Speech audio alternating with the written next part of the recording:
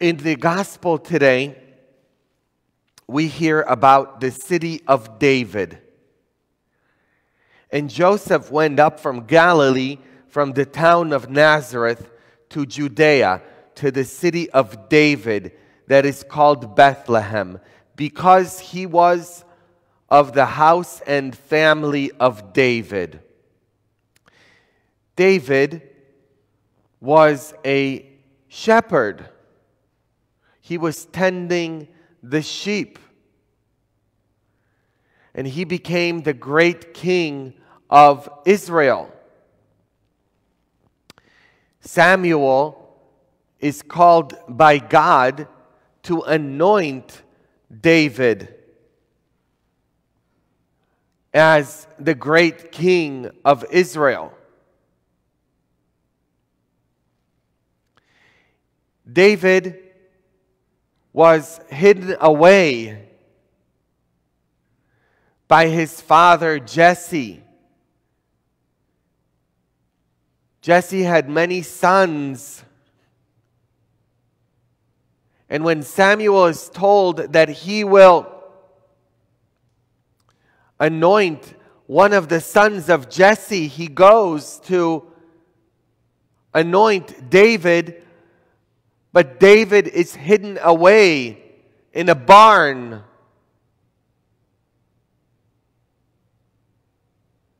In the midst of animals. And one by one, Jesse keeps bringing his sons to be anointed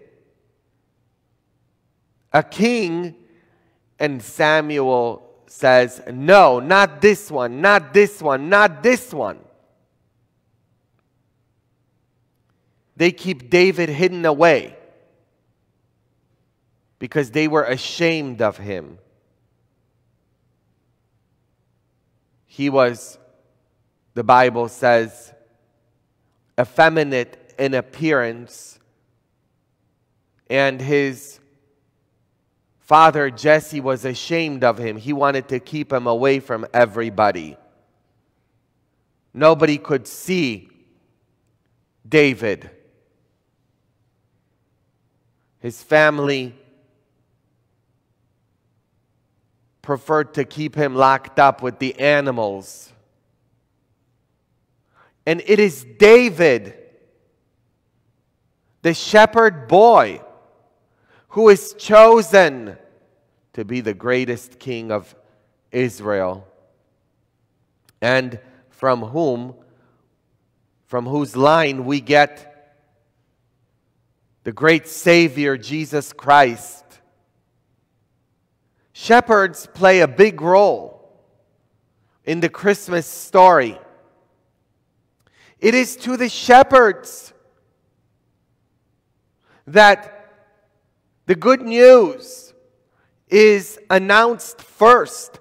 The angel appears first to the shepherds.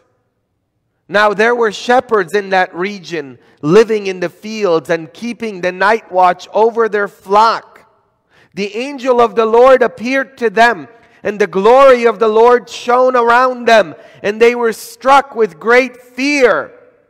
The angel said to them, "Do not be afraid, for behold, I proclaim to you good news of great joy that will be for all the people. For today, in the city of David, a Savior has been born for you, who is Christ and Lord."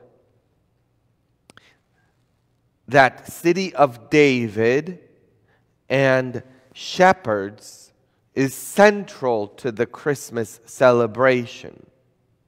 David was a shepherd, a forgotten one, who is chosen to be the greatest king.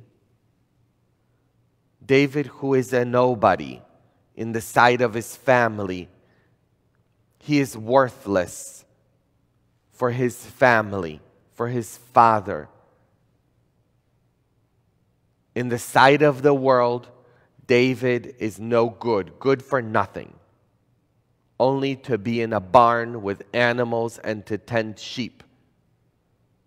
Shepherds were the lowest class people during that time. They were drunkards. They were thieves, or thought to be thieves, and they were thought to be liars. In the law of those times, and in Jewish law, shepherds were not allowed to give testimony in court because their word was taught to be no good.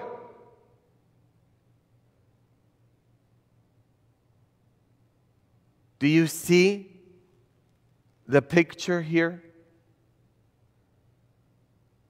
That word that was given to Samuel, because Jesse was amazed. How could God want David, the shepherd? I have all these other sons. They're great looking. They're muscular, Jesse says. You know, they're smart. They're intelligent. They're the best of the best. And you want David, the shepherd?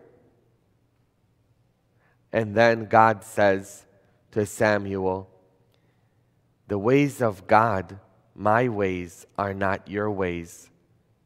God does not think like human beings do. God doesn't see the way human beings do. God sees differently. The despised to the world is the greatest to God. What to the world, to the eyes of the world, may be forgotten, and the low to God is the greatest. Hence why God becomes human being in the form of a baby, seemingly that which is defenseless, that which has no power, has the greatest power. The ways of God are not our ways. So that's what we celebrate today. That God chooses the forgotten, the marginalized, that which is thought to be good for nothing, and raises it up. And it is to the shepherds, the ones who see themselves as worthless, good for nothing, only to be out in the hills, hidden away. You know, the shepherds were out in the hill country. They were away from everybody.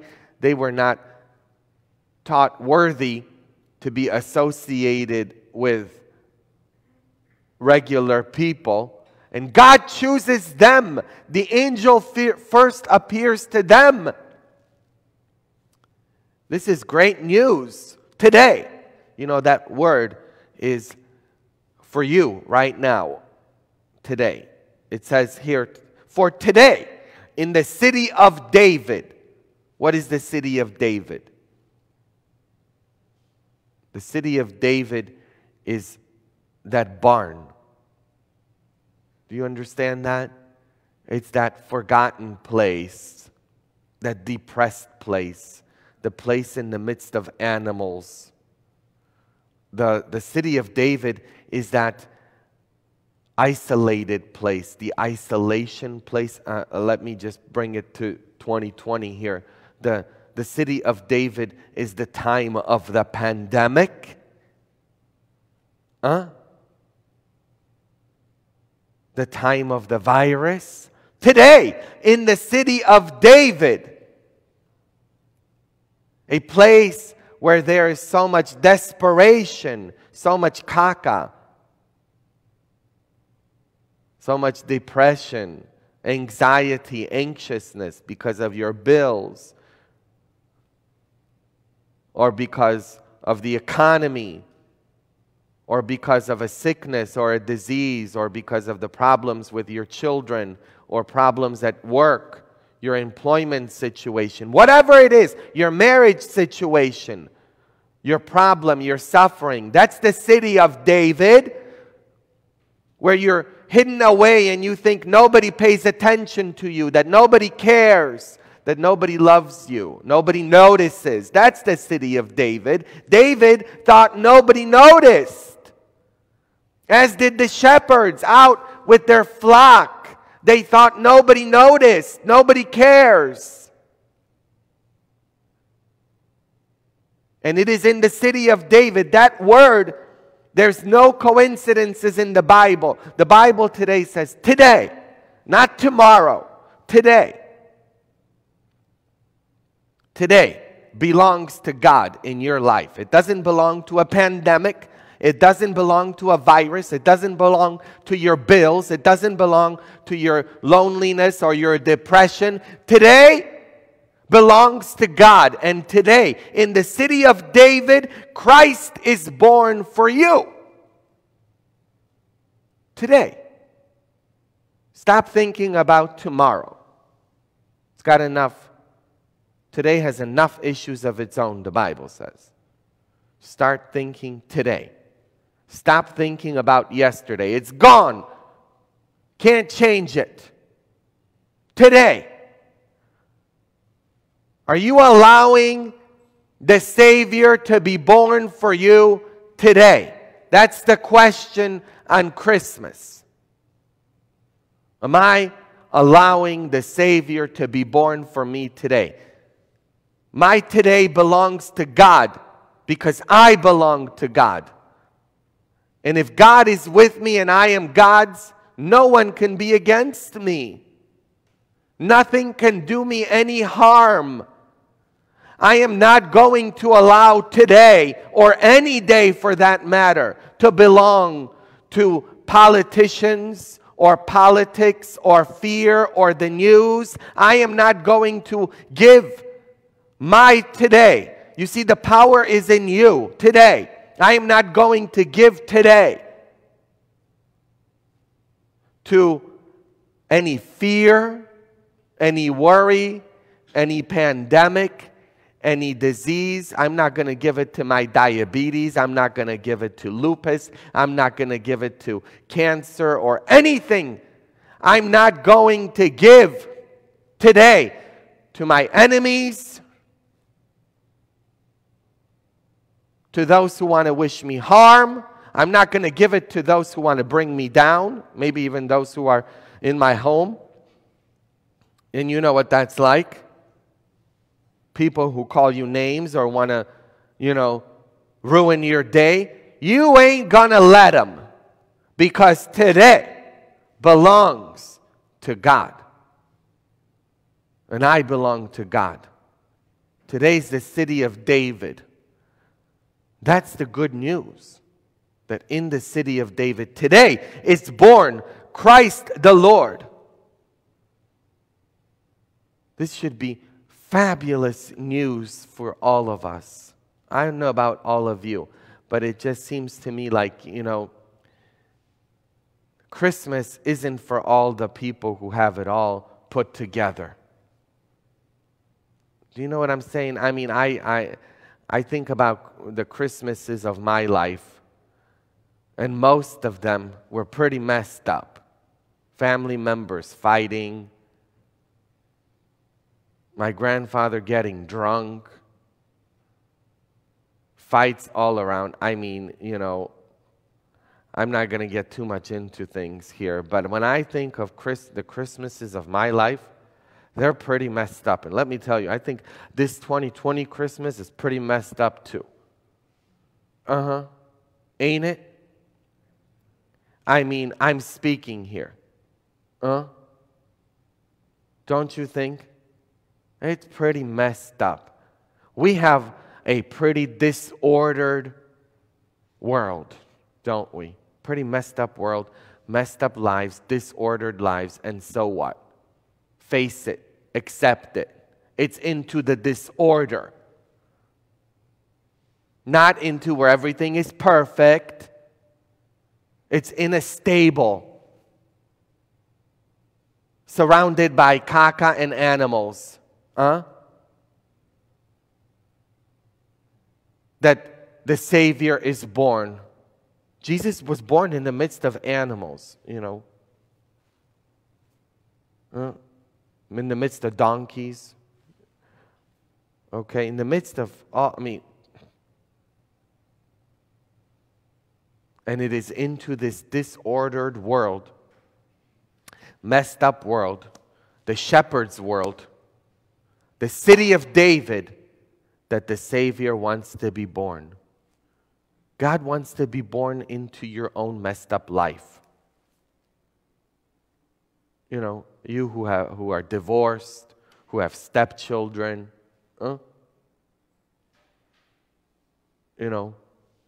you who have all these addictions, depressions, you who think, how am I going to make it? It's a messed up life. There's all these people who come and say, Father, I suffer. Oh, I have all these problems. Okay. Who doesn't? Welcome to the club. We all do. It's called life. And into this life, and I'm trying to tell you here that it isn't into the Brady Bunch life, okay? But it is in your life. And this is good news for me today, because I've got a pretty messed up family, I could just get it. And it's really good news for me. I don't know about all of you. Maybe you have it all together. You've got the Brady Bunch family. You have it all nice and great. Maybe that's you, okay? Great. Okay? If that's you, I feel sorry for you, okay? Because you're lying to yourself. Because everybody's got a messed up life, okay? All those people who say, my life is just so wonderful.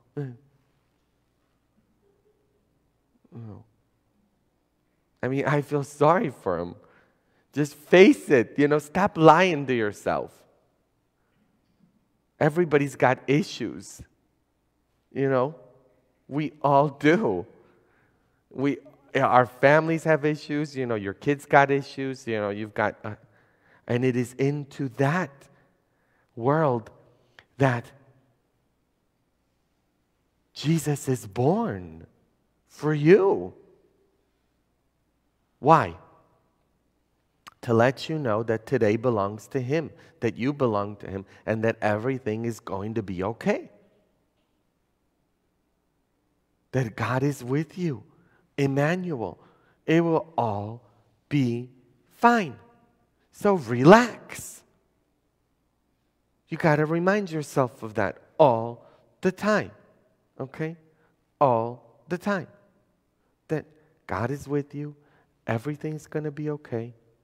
Just breathe. You'll be just fine. Your family will be fine one way or another. Your kids will be fine. Everything's going to work out. Speaking of David, I'm always reminded, about telling the story of David. And I always tell this story because it really impacts me, particularly because Jesus, if you read the Bible, is always associated with David. He is the David, the line of David. Okay? Always. And so I always tell this story about David being hidden away, his father being ashamed of him, wanting nothing to do with him. I always tell this story. And once I'm telling this story in church, and there is a young boy with his mother sitting in church. And the young boy begins to cry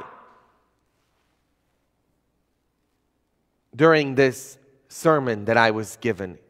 And I noticed he's crying and crying and crying.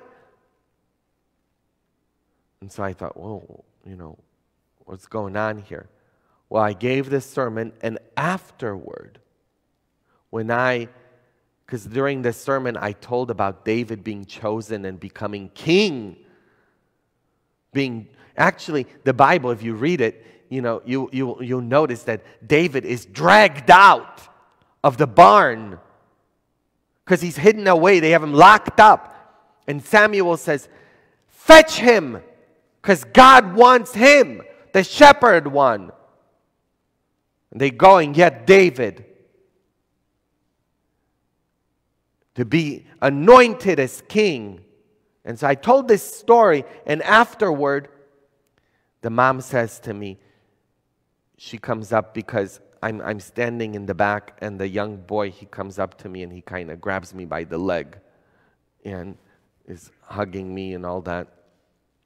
And she looks at me and she says, Father, my son was crying during the Mass and during your sermon, and he looked at me and he says, Mommy, is Father Adam talking about me? Is Father Adam talking about me? He asks his mother. Is he talking about me? Because you see, she tells me, my husband left me and wants nothing to do with our children.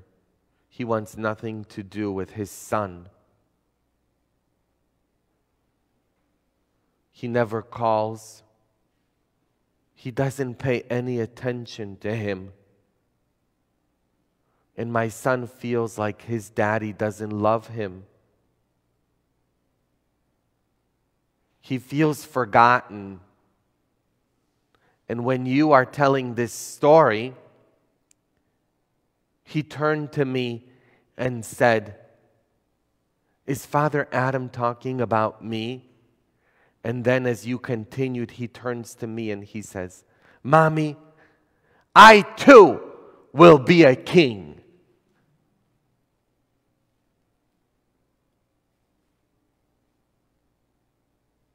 Mommy, I too will be a king.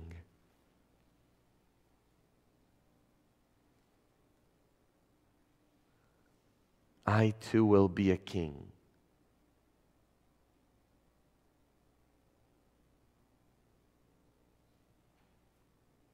That is the great gospel of our Lord Jesus Christ.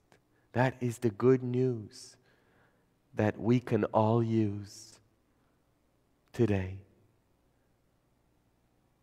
That no matter who may be ashamed of us here on earth, no matter how hidden away we may be or forgotten we may feel we are, God remembers us. God loves you. God remembers you. And God has chosen you. God cares about you. God sees you. And God came to visit you, to be with you.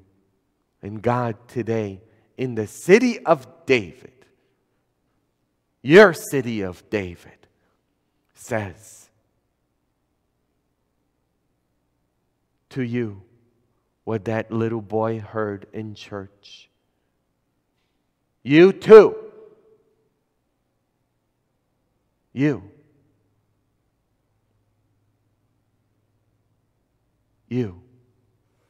with me